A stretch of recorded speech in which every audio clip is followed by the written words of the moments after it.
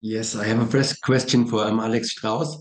Jovana Demjanovic had to leave the pitch on Sunday. Is he ready to play again, or is somebody else injured? She's ready. So there is no new injuries. No. That's good news. On to the next question, please.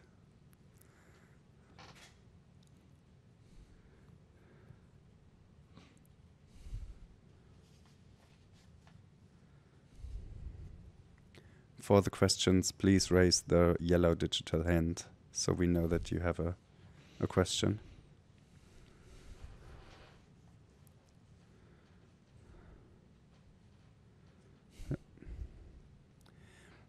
Gabriele, please. Good afternoon, Gabriele Chiocchio, voce giallorossa.it from Italy. What do you fear about AS Roma? For me or? For both of them. Okay. Okay.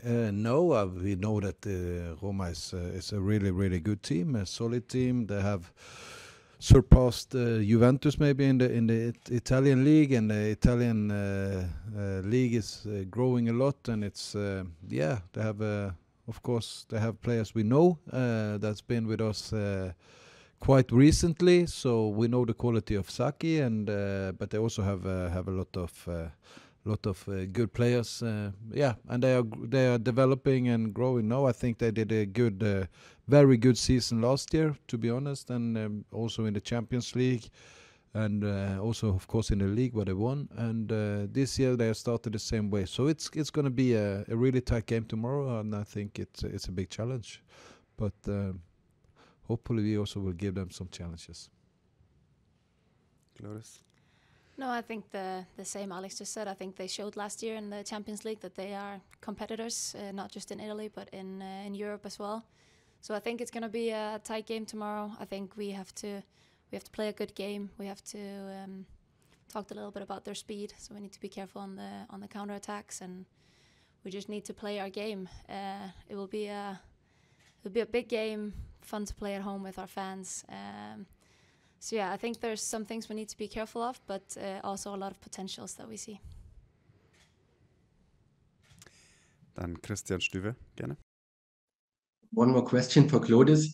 So you played a lot of games with Aki Kumagai. Are you looking forward to meet her again tomorrow? So had you maybe some contact before? No, I wrote to her when the groups were drawn, and I said, looking forward to see you, and she said the same. So it's always nice to meet Saki. She'll always come here with a smile on her face, and I know she will always deliver on the pitch. So yeah, I'm really excited to see her, and I'm sure all the other girls are as well. So I have another written question for both of you. What do you think of the Group C, the group of death? That's what it's called, with Ajax, Bayern, PSG, and Roma. Maybe Alex, you start.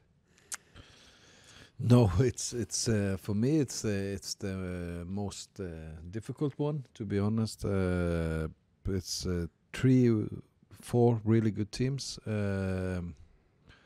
and there will be some tight games, maybe some upsets at some times. We just need to try to make that not happen to us. But I think it's going to be a tight game. So it's also a very interesting group, to be honest, compared to many of the others. And then, of course. I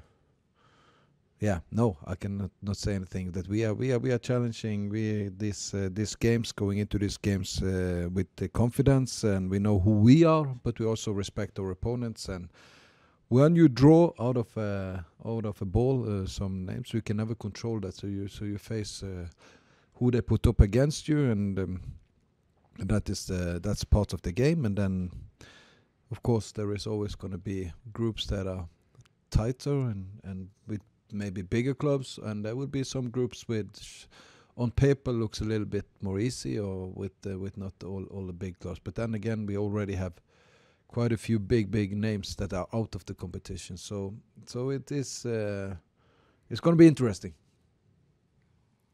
Glodis? Similar to what Alex said, I think Champions League this year has already shown that you can't underestimate any teams.